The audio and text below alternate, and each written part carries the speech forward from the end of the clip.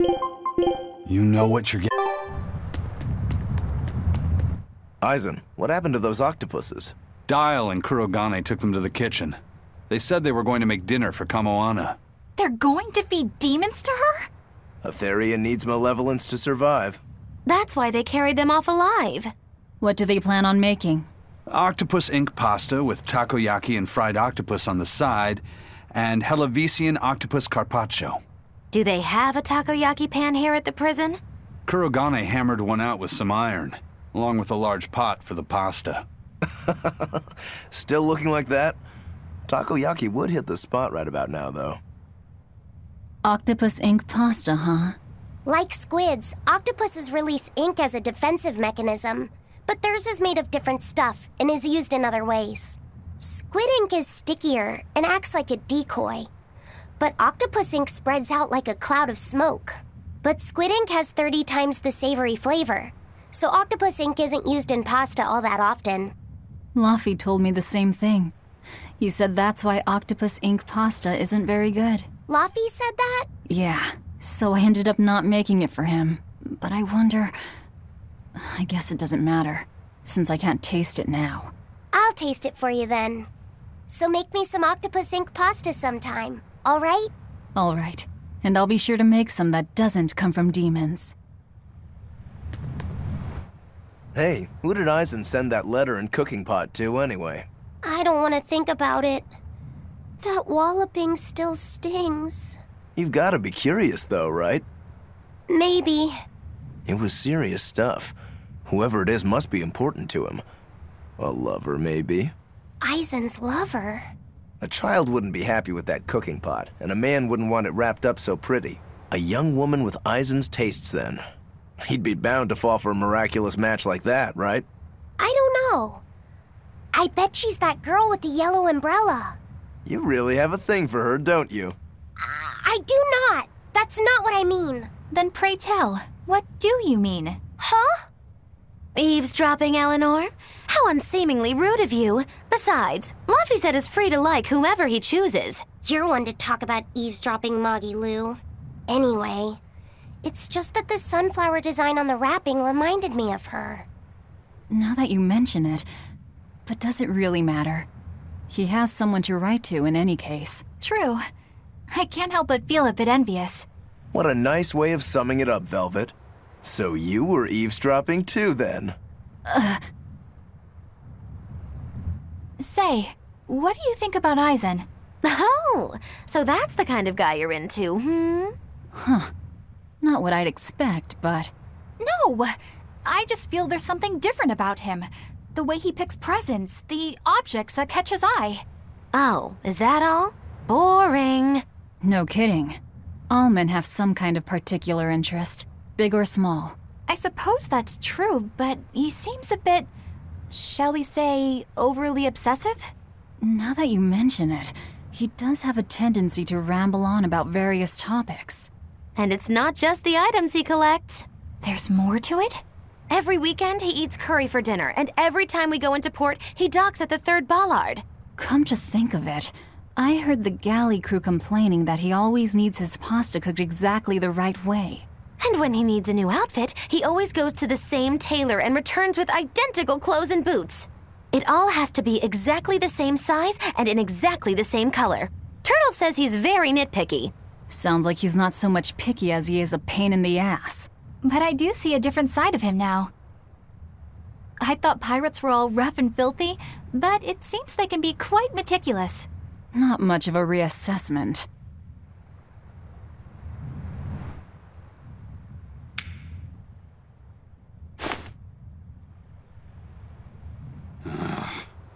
It must not feel great only ever getting tails, I bet. Nah, I don't really mind that much. It's way too late for me to start letting that bother me. Yeah, but wouldn't it be nice to get heads at least once?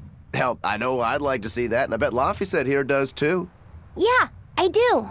Right? That's why I've brought something a little special. Ta-da! What's so special about that coin? It looks identical to the one Aizen already has. The front side does, yes. But both sides of the coin are actually heads. I had Kurogane make it for me custom. If both sides are heads, then not even the Reaper's curse can stop it. Well, yeah, but that's cheating. What's the point in getting heads if it's rigged that way? It's not cheating. It's called effort and hard work. How? If you always work hard and never give up, you'll make your own way forward. All right, I'm in. I'll get that heads for you.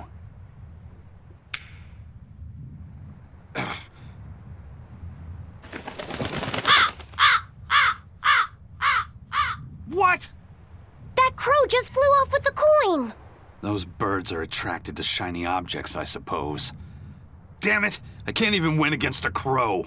Don't sweat it. I figured something like this might happen, so I had a backup ready. Go on, give it a shot. You'll show that curse who's boss this time. All right, here goes.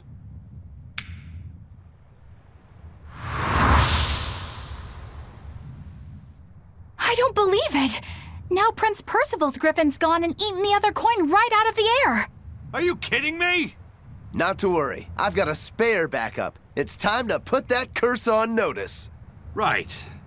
Here I go.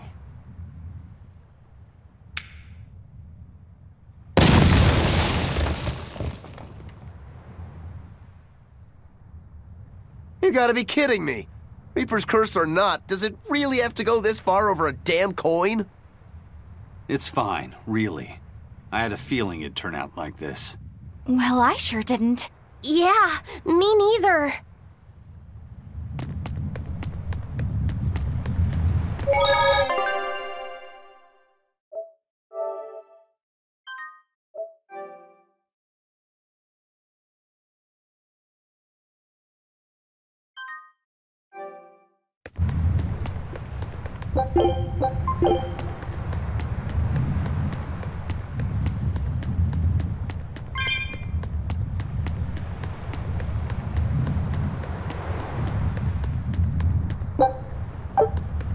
May I ask you a question? What? You're an Earth Moloch, yes? Why live on the sea when your kind sinks in water? I live on the sea because I'm an Earth Moloch. I'd be curious to hear more. Ifrid used to go on about how we should accept what we were born with. But one time he joked about the idea of a pirate who couldn't swim, and he laughed and laughed. I wanted to clobber him right then and there, but it wouldn't have changed the fact that I can't swim.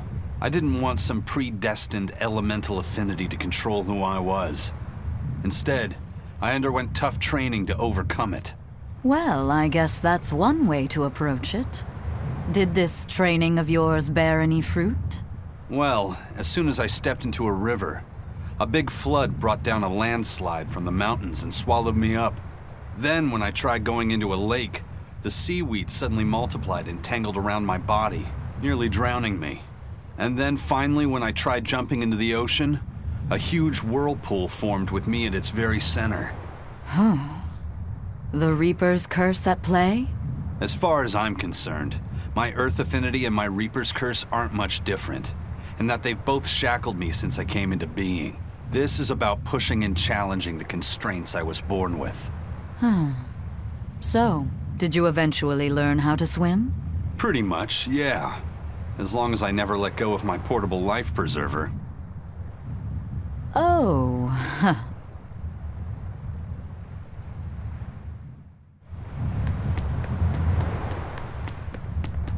Hey, Eisen, is there, anything we can do about the Prince's hawk?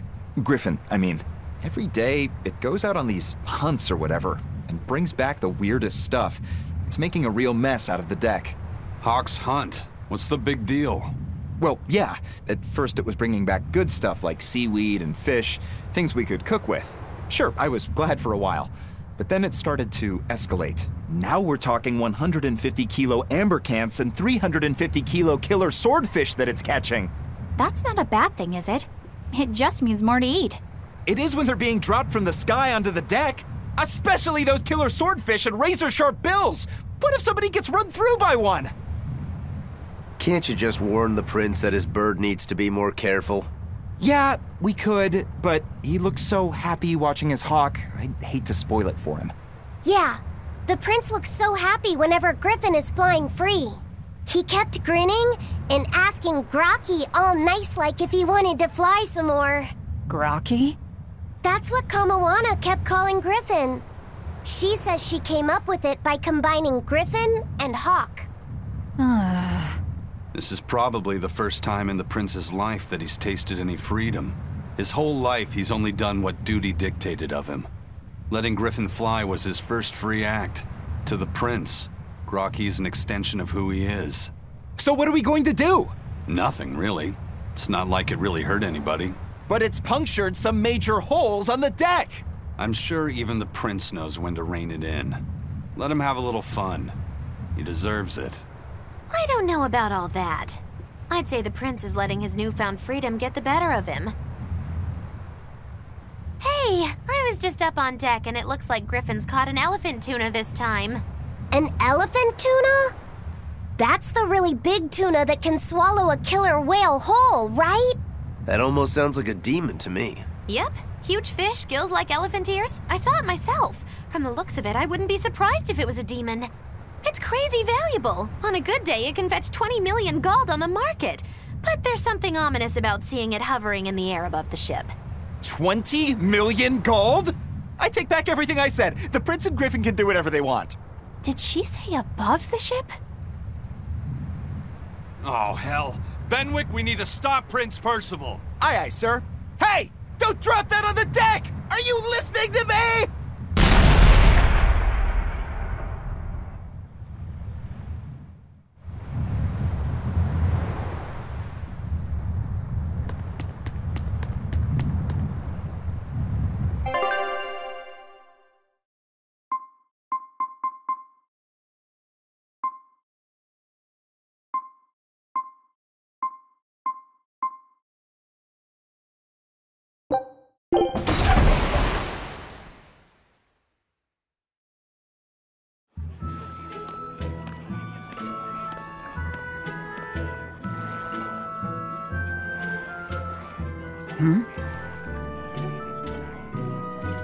The boss has given me a message for you. Says there's some sort of nasty demon running around in the Eldina Plains, to the east of Logris. She thought it might be the one you're looking for. Wasn't the Eastern Highway closed off from Logris? That was only temporary. It's back open now. If you follow the road, you'll reach Stonebury Village. There you'll find one of ours who actually saw the demon. You want to know more? That'd be a good place to start. Got it. Hey, that's the same direction I sensed the... Give Tabitha our thanks.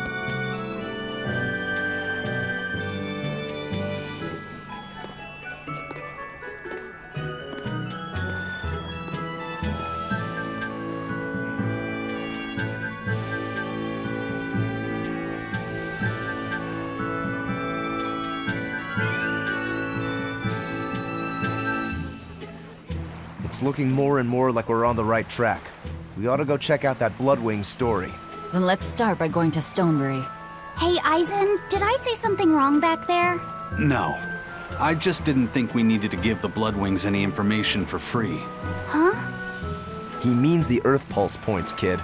We're the only ones who know about them. But aren't we on the same side as the Bloodwings? We're not enemies with them. But I wouldn't go so far as to call them our friends either. That's just how it goes in the underworld. Things can change at the drop of a hat. A poison hat. But how are they supposed to trust us if we don't show them trust in kind? That messenger knew our faces, even though we'd never met.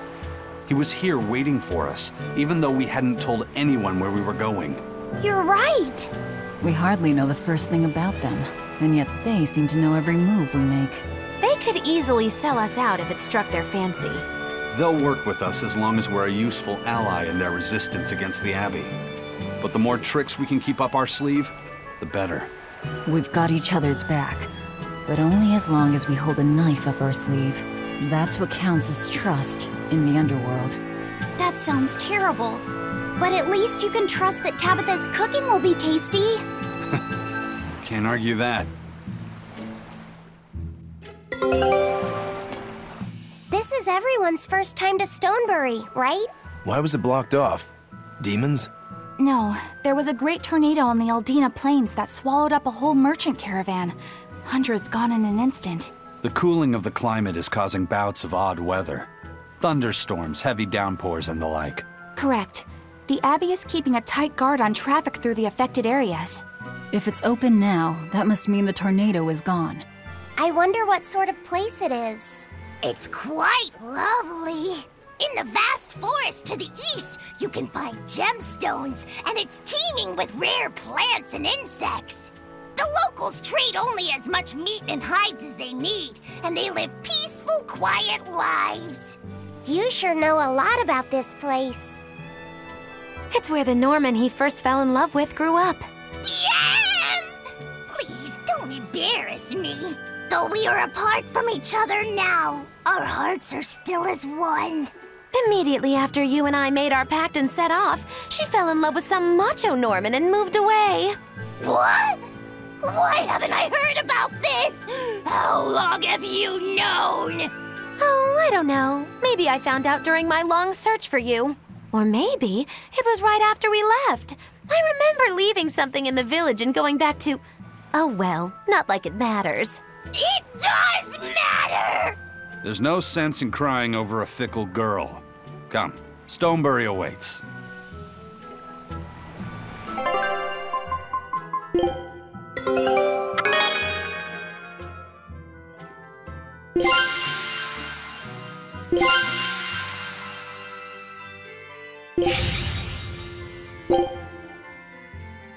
Scout ship departing.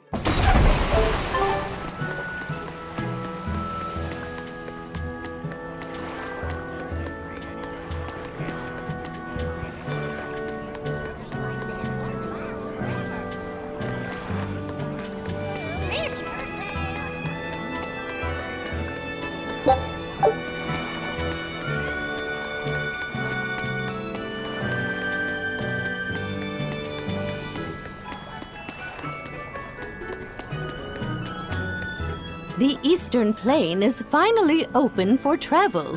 I hear that the people of Stonebury are alive and well. My husband and I can breathe a sigh of relief. I wasn't worried about him at all. He talks tough, but he was really worried. Oh, sorry you don't know who we're talking about. It's his apprentice. What kind of apprentice? My husband's an architect. Even the royal family and the Abbey commission his work. He's been at the docks here on a job. He just finished and we're about to return to Logris. These people don't care about all that. Why did your apprentice go to Stonebury? He's young and talented, but a bit eccentric. He said he wanted to help create a new town, so he set off to the frontier. A craftsman has to focus on his work. Creating a new town. Ha! He should know his place. But my husband didn't disown him. That boy's fearlessness reminds me of my husband when he was young. So you understand how he feels then? I didn't say that. If he thinks he has the talent, he's free to do as he likes. But if he doesn't follow through with it to the end, I'll be done with him. Did you hear that? He thinks the boy can do it. If you ever find yourself in Stonebury, go visit that boy's workshop. Right, I'll do that. Sorry about my husband. He can be a real grump. Don't worry about it. I'm pretty used to people like that. Hey, what's that supposed to mean?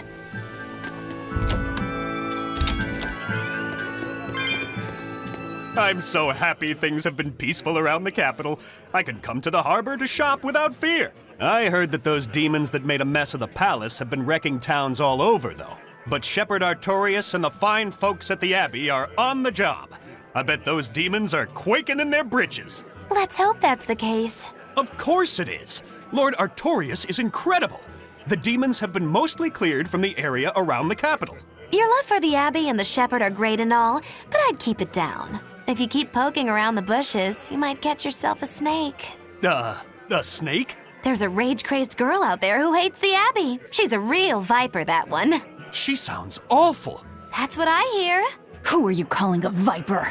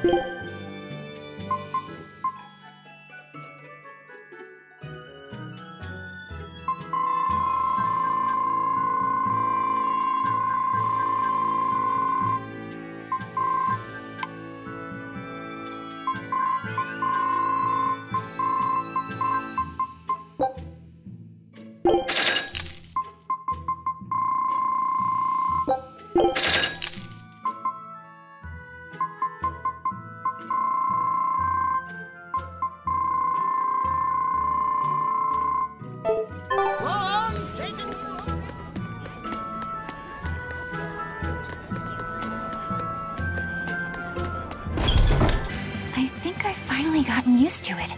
Used to what? Your powers. I think I finally got a handle on them in a way that feels right. That's good. Hopefully you won't faint anymore. Yeah, and I'll keep learning too. I hope we can make this work out. Yeah, definitely. Fingers crossed. What's wrong? Nothing. Hey! When you and Eleanor made your pact together, she gave you a true name, right? Was it a good one? True name? What's that? It's a special name in the ancient tongue given to a Moloch as a necessary step in forming a pact with a human. I gave Bienfu the name Fushicas. It means thing. That's pretty messed up. It's just my own little way of showing affection. So what kind of name did you get, Laphicet? What's the matter? She didn't give you a really weird name like Magulu gave Bienfu, did she? If you're not happy with it, I can talk to Eleanor about it later. So go on and tell me— I'm fine with it. And I can't tell you anyway. Well, you don't have to get so worked up about it. A true name is not something a Moloch just casually divulges to others. They carry a special meaning to us. Speaking it to anyone other than our Pact Keeper carries a special meaning. Between comrades, it means we trust them with our lives. In other cases, it's practically a confession of love! You could have said something sooner, you know. Laphicet's at a delicate age. You should be more careful in the future. Oh, really? It's just another way of showing affection.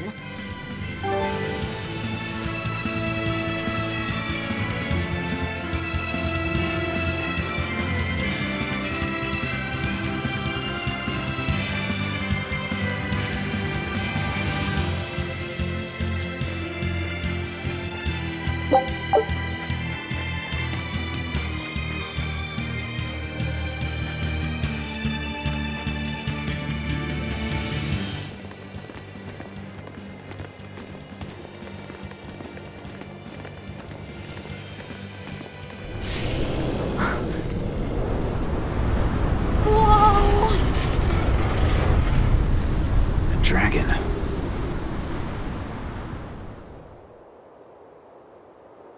That's gotta be the demon Tabitha wanted us to know about. It's flying free, but could it still be a Therian? I just felt an Earth Pulse point. It's that way, somewhere near the top of that mountain. Let's check it out.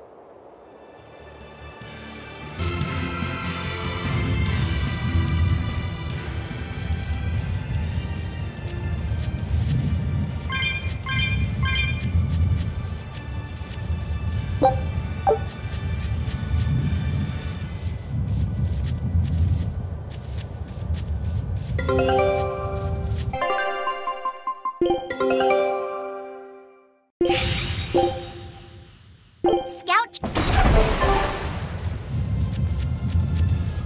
I can't wait to take a good look around. Whoa, now that's what I call a view. I agree that it's beautiful, but don't leap about so much. You'll fall. I can sense many Earth pulses under this place. I figured you'd notice that. An intricate web of earth pulses crisscrosses the land under the Aldina Plains. Mountains like these would normally take tens of thousands of years to form, but these popped up in about a millennia. So the Earth pulses have affected the land? Exactly. Long ago, people wielded arts that allowed them to manipulate the earth pulses and control the very land itself. How could arts like that exist? Perhaps they pushed against key points on the Earth pulses? Like how acupressure can improve a person's blood flow. That's a rather forced comparison, but you may be right. Either way, those arts have been lost for eons. I'm impressed, Eisen. You know a lot about everything. Not at all. There's so much I don't know. For example, the name of these flowers. That's why I travel. To learn. Aldina alabaster grass. That's the name of this flower? Yes. A long time ago, my brother showed me a picture of it in one of his books. They're fragile flowers. They die quickly on their own, but if enough of them gather together, they can survive. Fields of them form beautiful white carpets of flowers. In some cultures, they symbolize kinship, the bonds between people. Kinship. Huh. I'll remember that. You and your brother taught me something new today. I'll never forget either.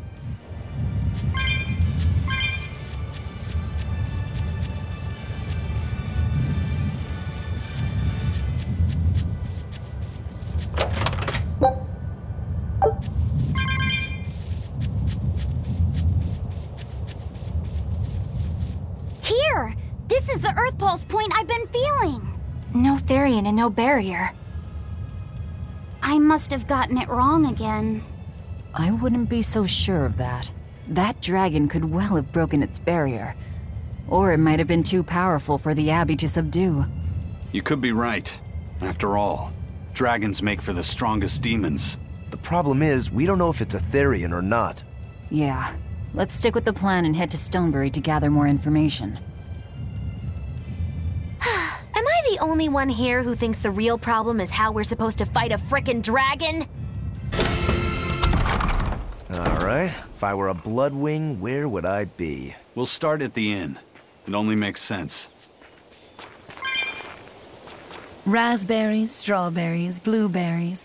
They all grow in abundance around Stonebury. We even have a fairy tale about it. One day the ground was covered with so many fallen berries, they all became stones. Stoneberries. Is that how the town got its name? The spelling has changed some, but yes. Berries are an important part of this village. We harvest local berries to make jams, pastries, gels, and all sorts of sweets. Berry-flavored gels! I've never had one. We've exported our jam and fruit for a while now, but our raspberry gels are still being perfected. Aw, rats. Are the vegetables growing in that field special too? I don't think I've ever seen anything like them before. You've got sharp eyes. But that's right. They're a rare species of wild potato. They're red and they're called radish bells. We discovered them in the mountains nearby. Sadly, the potatoes are actually highly poisonous. Really? They look so good. They do, but the skin and the sprouts are toxic. If you aren't careful when removing them, it's Poisonville for you. Deadly poison aside, they're sweet, fluffy, and go great with butter.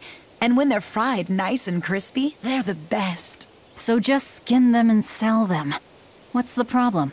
Yes, we've thought of that, but the way they are now, you have to peel off quite a bit before you get to the edible part. Peel one as big as your fist, and all you get for your trouble is a bit of meat the size of an egg yolk.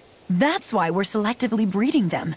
One day, they'll have only a thin layer of poisonous skin. Why not breed them to get rid of the poison altogether? With no poison, bugs will eat them, and they'll be more vulnerable to cold and heat. With potatoes, as with people, getting rid of everything harmful isn't always for the best.